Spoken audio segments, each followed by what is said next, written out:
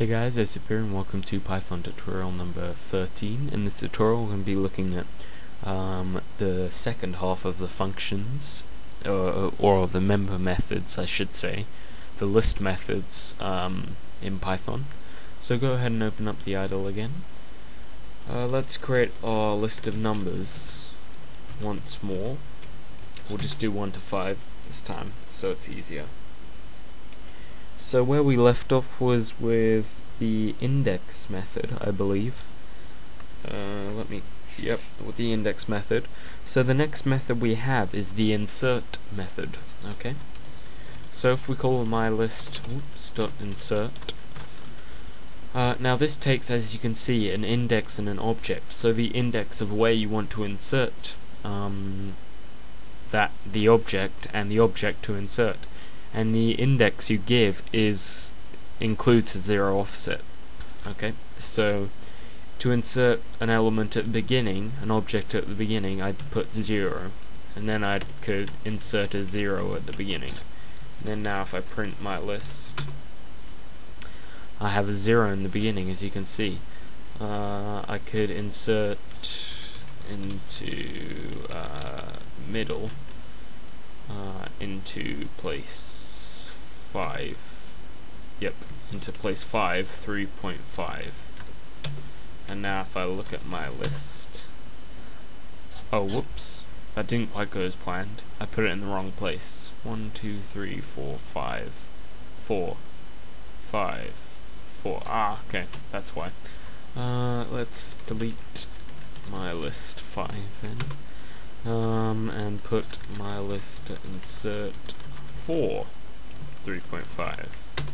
Now if we look at my list, okay, there we go. So 0, 1, 2, 3, 3.5, 4, 5. And then we can just delete my list 4. Get rid of that. Okay, so that's the extend function. Now the next function we have, sorry, not extend, insert. The next function we have is the pop function. Now what the pop function does is it allows us to remove an element from the list, much like using the del keyword, but because the pop method is a method, it has a default, which means you don't have to supply any parameters. So if you call just mylist.pop by itself and run it, you can see it returns the value that it removes, and it modifies our list as well, and it removes by default the last element in the list. And you can also supply it, if you want to, an index to remove. So I could remove 0. And then now if I look at my list, it's just 1, 2, 3, 4. Okay. So that's pop. Now pop is the only method that modifies the list and returns a value. Because if you remember, there was a few methods. Well, actually, so far there's only been one method. That's the append method that doesn't actually return a value. It just modifies the list. There was one thing though, actually, wasn't there? It was something to do with adding lists. Can't remember. Oh well. No wait.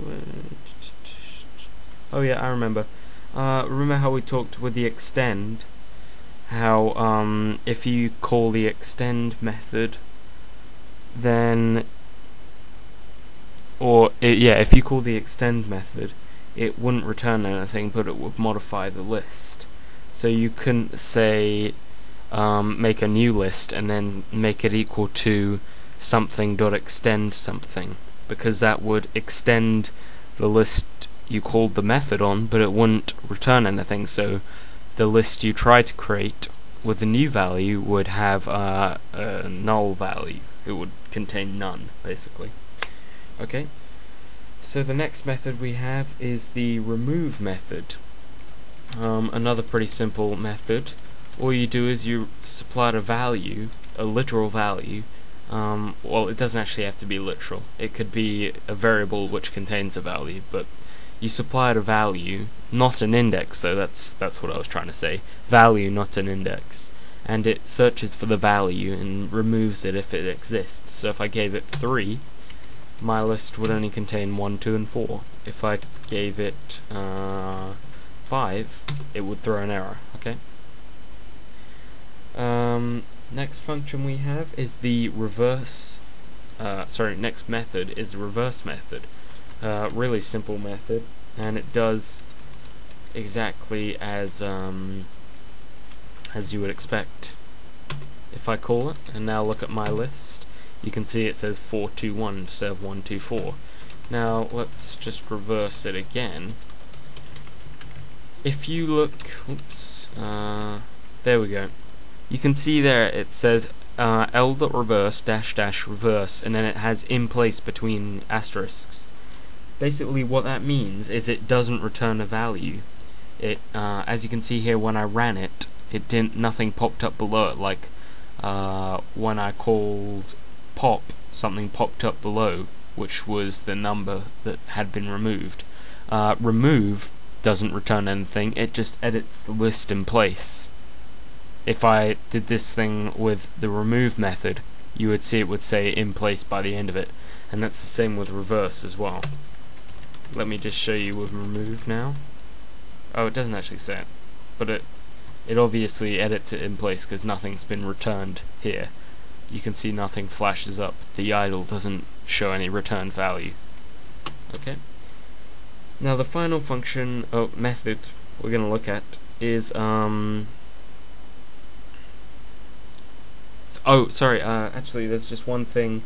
Because reverse doesn't return anything, if you wanted to create a new list, say mylist2 equals, and then you did mylist.reverse, that wouldn't return a value, and my list would be reversed, and mylist2, if I put print at the beginning of it, it would contain none, because mylist.remove, the reverse method doesn't return anything.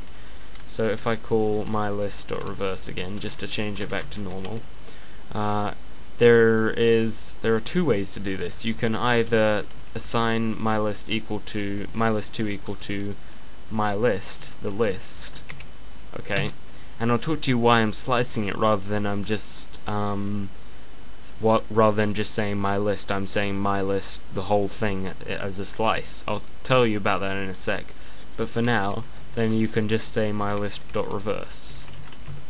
Okay, and then mylist2 is reversed, but mylist remains the same. Okay. Now the reason I used a slice of mylist rather than just saying it equals mylist is because in Python it's a bit weird, and if I said mylist2 is equal to mylist, what that would actually give me was two variables referencing the same object. Okay. That's just how Python works. It's just the way it's been coded to run. So if I did, let me show you this. If I did, mylist2, let's say it equals none first. So at the moment we've got mylist2 contains nothing, and mylist contains the list, like we had in the first place. If I say mylist2 equals mylist, then I say mylist2.reverse.